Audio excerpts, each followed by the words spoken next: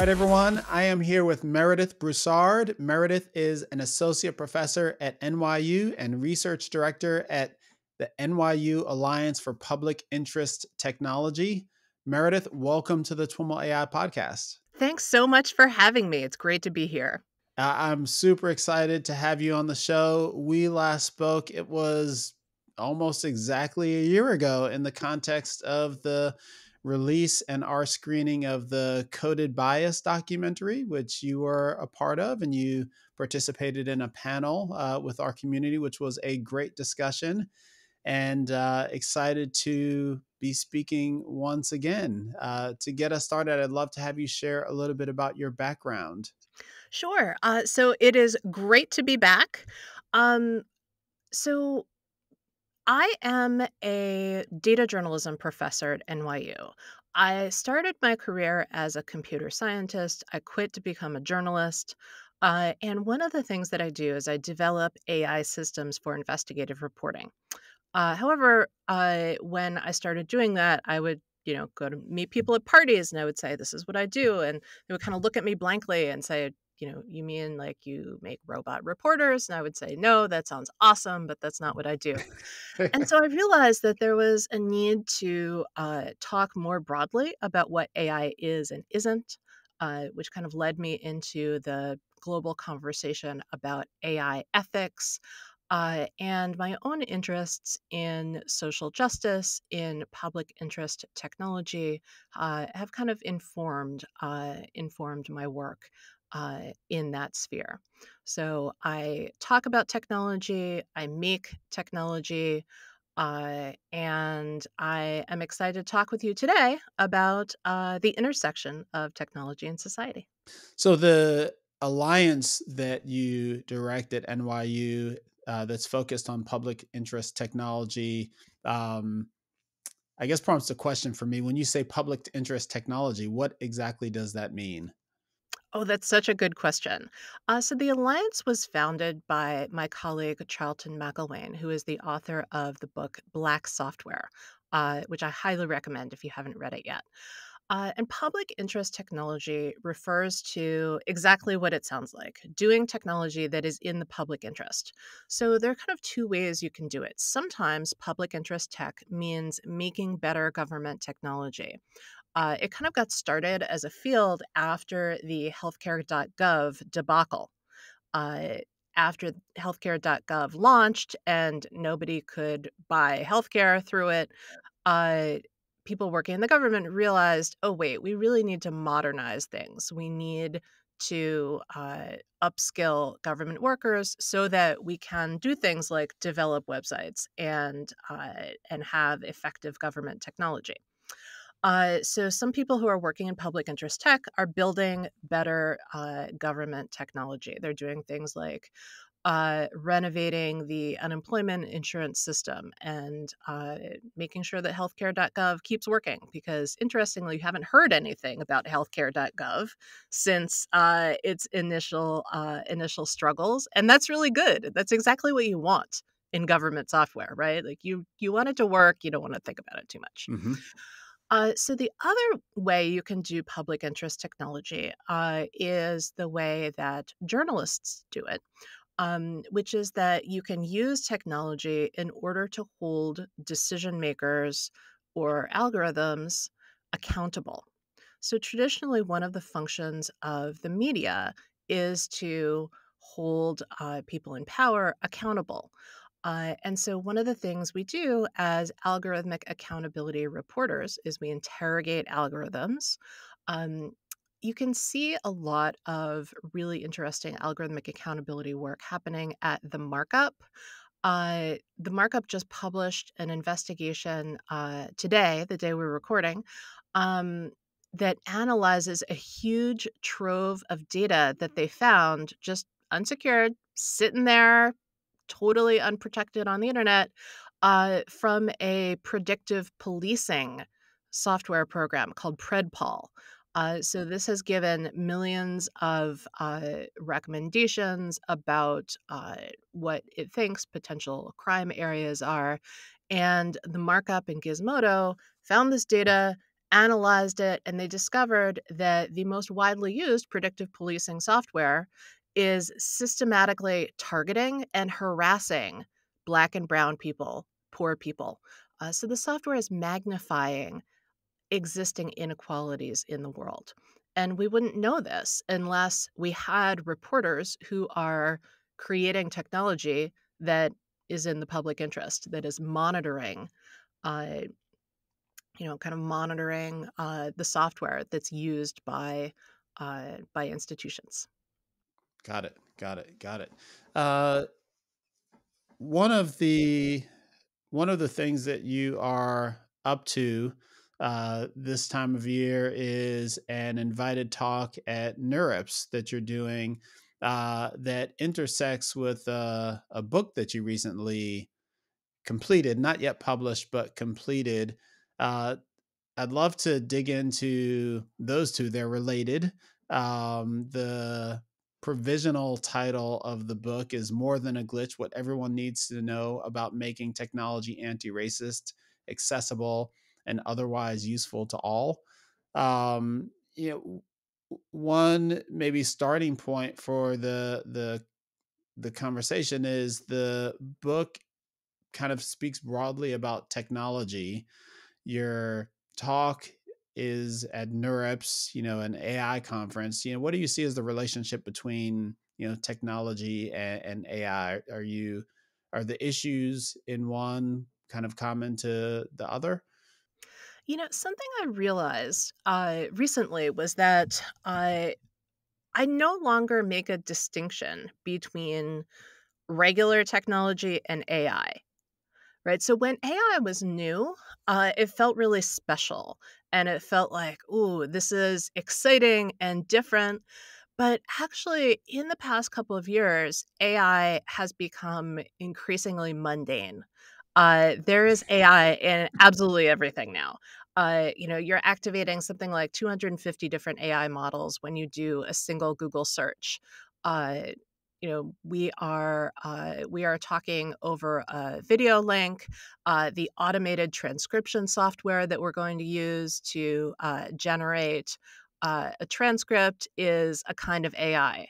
So AI is still marketed as something that's kind of woo woo and exciting, but in in practice, it doesn't really feel like that anymore. So I I've kind of moved to looking at the whole of technology uh, as kind of integrated. And it reminds me of back in the day when we thought that things on the internet were different than things in real life, right? So we had online culture and we had IRL culture. Everything was called I or E. Yeah, remember when those things were different? And now they're not. Right. So AI used to be something different and special, and kind of now it's not. Like now it's just seamlessly integrated. So one of the things that I do in the book is I talk about AI, I talk about uh, other kinds of technology, and it's all of a piece. It's all about uh, technology and society and what are the intersections and collisions there. Yeah, one of the interesting questions that raises for me is, we think in the AI community a lot and talk a lot about, you know AI ethics, responsible AI, and a lot of those conversations are grounded in understanding in an understanding of the way machine learning models are created and biases and all of that. And um blurring the distinction between AI and technology, suggests that uh, maybe the way to think about these issues isn't from a technology up perspective, but a problem down or back perspective. Is that part of what you're encouraging us to do? I think that's a really good way of putting it. My perspective on how do we solve problems of AI ethics is not about starting with the technology. It's about starting with the human problem and looking at what do we already have in place. So, for example, let's take insurance, uh, which, okay, I realize that maybe this is a boring example for some people, but I promise it's not actually going to be a boring example.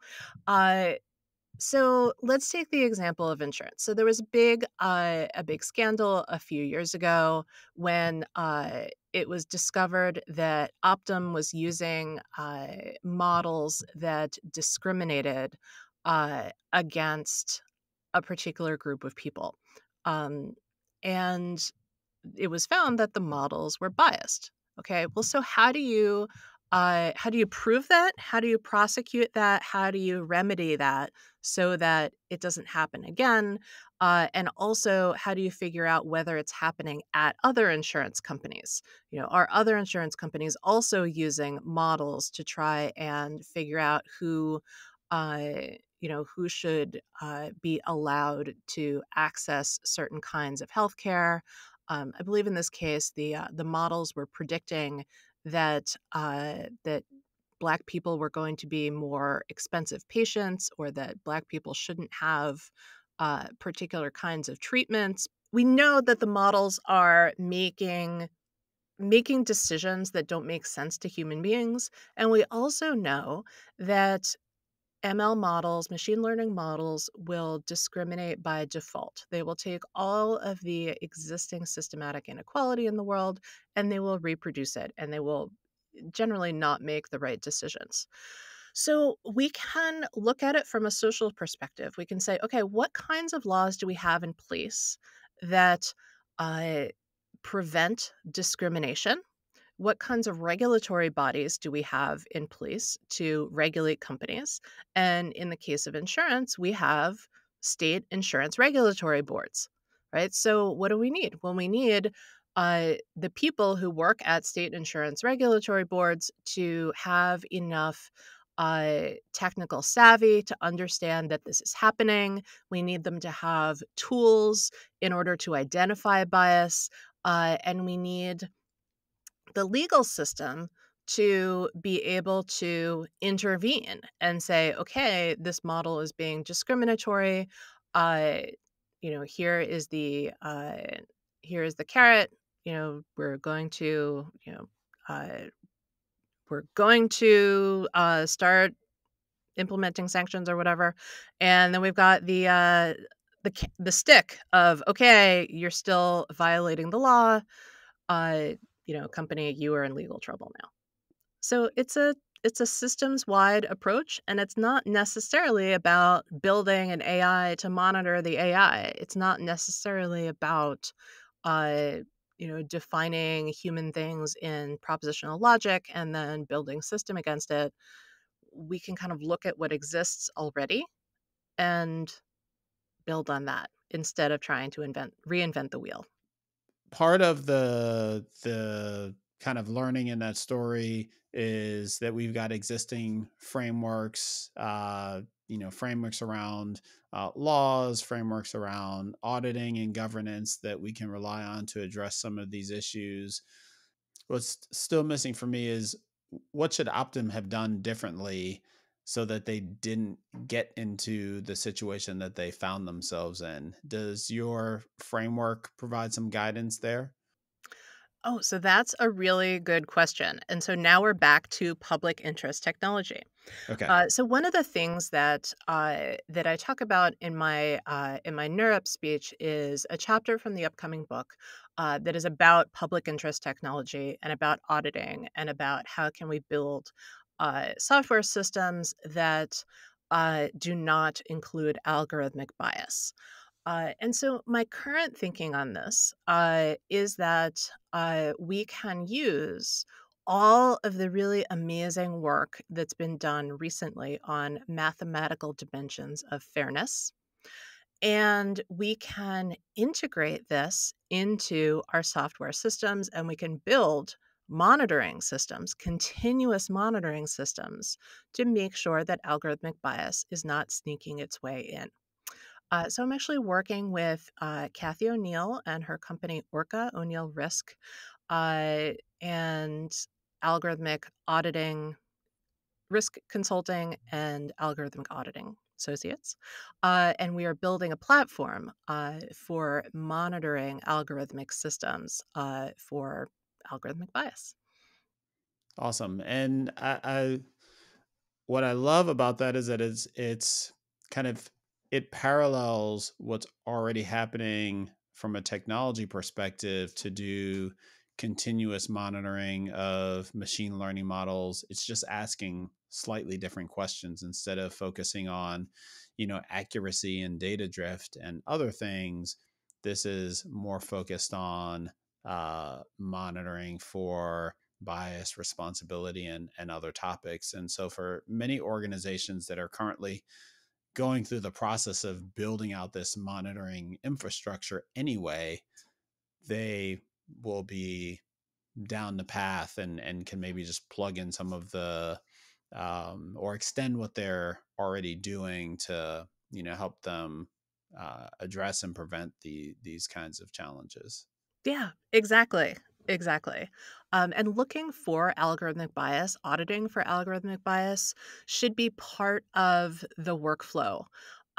There's a diagram that I use in the book that comes from Salesforce, and it's about the software development cycle and kind of uh, where should you be thinking about algorithmic bias?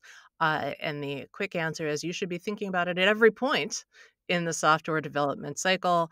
And if you are monitoring and you find bias or you find a problem, you discover that, uh, you know, there are a dozen user reports that say, well, we've been having this particular kind of problem, and you realize that, oh, the software is discriminating against people of color, or it's not working for people who have a particular physical phenotype. Then you roll it back. You roll back the software, you address the problem immediately, and this is a different way of doing business, but this is how we should be approaching things. We should be acknowledging that algorithms can cause harms, that this is an ethical issue, that this is a marketplace issue, and this is something that companies need to keep on top of. The same way that they keep on top of other compliance issues. Hmm. Hmm. Another topic from the book and also your NeurIPS talk is on the intersection of gender and technology. Yeah, how does gender come into play? Sure. So what I do in my NeurIPS talk is I kind of read two sections of the book. One is about public interest technology and algorithmic auditing, and why I think that's exciting. And the other is about how the new frontier for gender rights is inside databases. So it it started a few years ago, when I started actively trying to be a better ally to the trans community. And it also had to do with a problem that I was having, which is that I was running late and I needed to take the train downtown to work, and I didn't have any cash. So the train I was living in Philadelphia, and at this point on the train, they didn't have ticket machines at every station. So if you didn't have a ticket, you needed to buy a ticket from the conductor using cash on the train. But I didn't have any cash, and I was late, and there was no ticket machine. And my husband had a monthly transit pass. And I said, "Oh, can I use your monthly transit pass?" And he said, "Well, I would give it to you, but it has a big M sticker on it for mail. And I don't think that the conductor would let you use it." And I said, "Well, why does it have a gender sticker? Right. That's ridiculous. Why can't I use your trans pass?" He said, I don't know. Like, that's just the way it is." Uh, and I didn't know about this because I had never bought a monthly transit pass before in Philadelphia. So I started thinking about, okay, well, is this a problem for other people like me? And then That question, "Is this a problem for other people the way it is for me?" is a question that reporters ask ourselves a lot, and it's where a lot of trend stories get started. But then I started asking myself a different question that maybe we should ask more often, which is this a problem for people who are not like me? Hmm. Right? Who else might be affected by this? And I realized that if you are a member of the trans community, uh, you're probably experiencing all kinds of microaggressions and kind of horrific situations from you know, people selling the transit pass because the process of the transit pass was you have to go up to the little window and you have to buy your pass and they kind of eyeball you and then put on a sticker and uh, that did not seem like it was an interaction that was guaranteed to go well in 2013 when I was writing about this.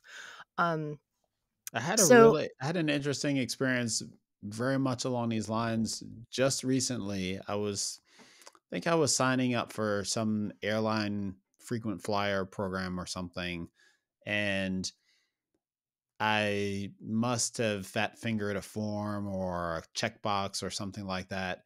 And I got this error message when I tried to submit it that said that the gender that I had clicked didn't match with the title that I had clicked. Like Mr. or Doctor or whatever that was didn't match with, the male female option. And I forget which one I did incorrectly, but I thought that's an elaborate rule. right, And one that, that is there's totally all kinds of issues unnecessary. with that. Yeah, Let alone that they were both required fields, right? Like, I don't so that's incredibly out of date. Yeah. And so it turns out that there are a lot of computer systems and a lot of human systems that are set up like this. And it comes from the fact that computer systems, especially large scale institutional systems, are designed with 1950s ideas about gender. And inside the systems, gender is often stored as a binary. So, you know about the gender binary. It's the idea that there are only two genders, male and female. Our understanding socially of gender has now expanded. We understand that there are more than two genders, that gender is a spectrum, and people have different gender identities. Gender should be an editable field, for one thing. But a lot of these systems are built so that you can't edit the gender field, so there are only two options. And even further behind the scenes, you have to think about how is that data stored? Okay, so it can be stored as a string, which is a word. It could be stored as a number, okay, 0, 1, 2, 3, 4, 5, 6, 7, 8, 9, or it can be stored as a binary, as a 0 or a 1.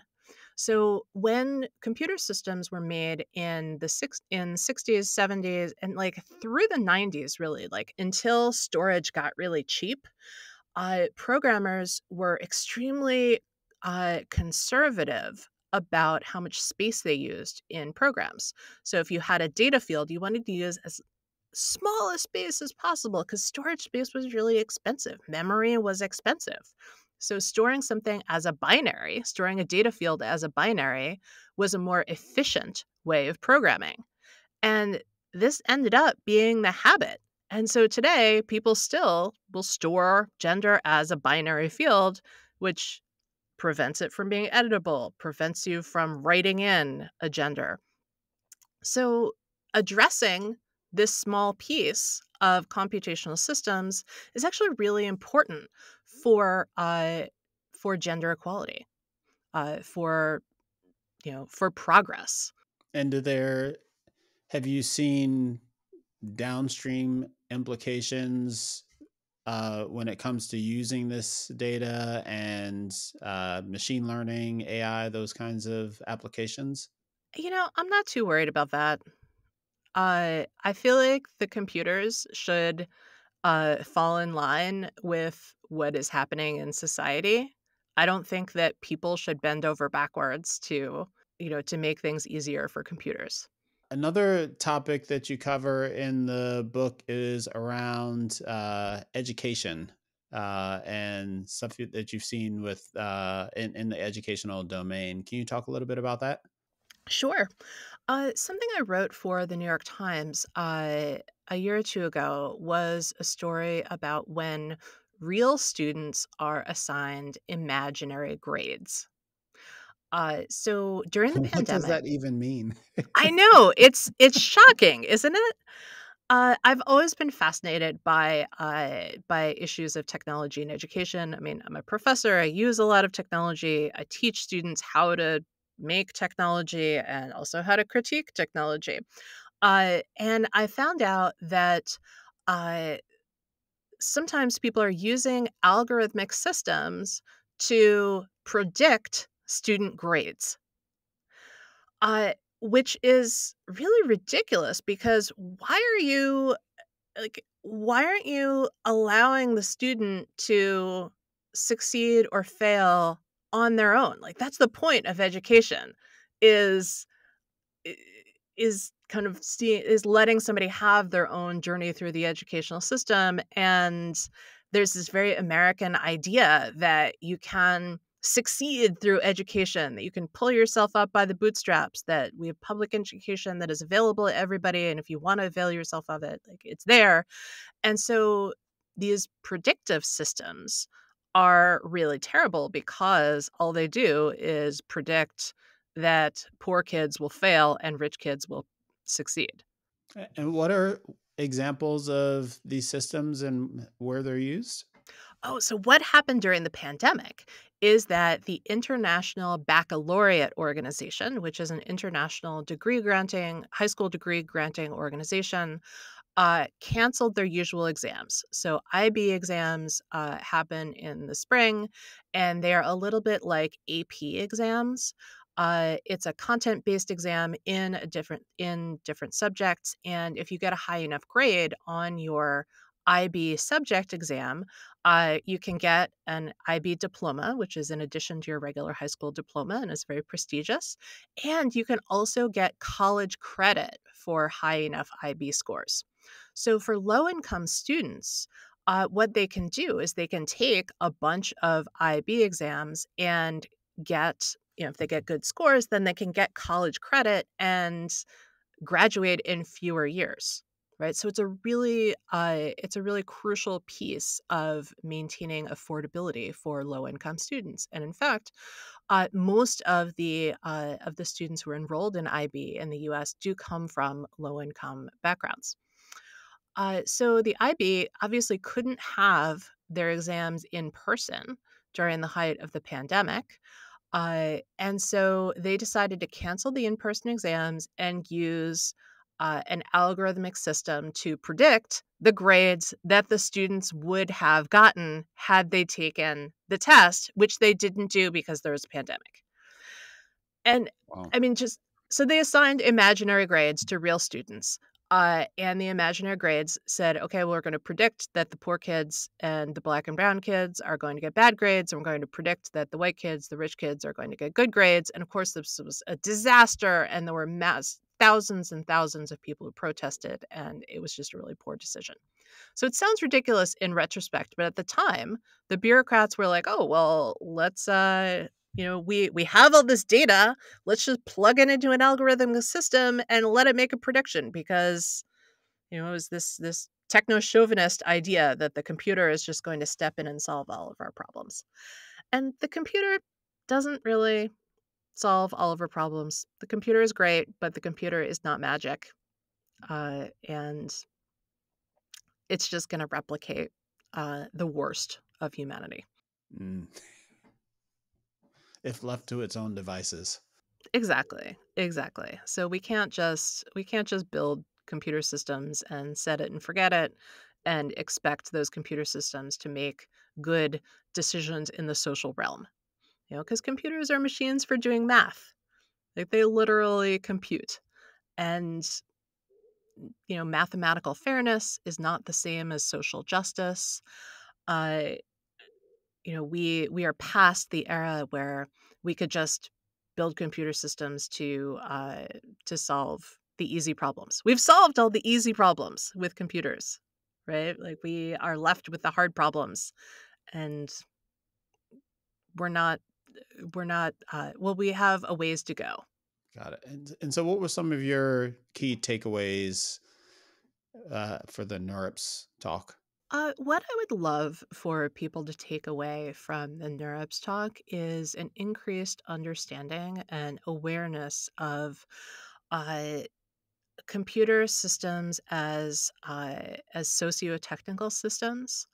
Uh, I would love for people to think harder about the way that we build systems and the way that computer systems might be interfering or preventing social progress.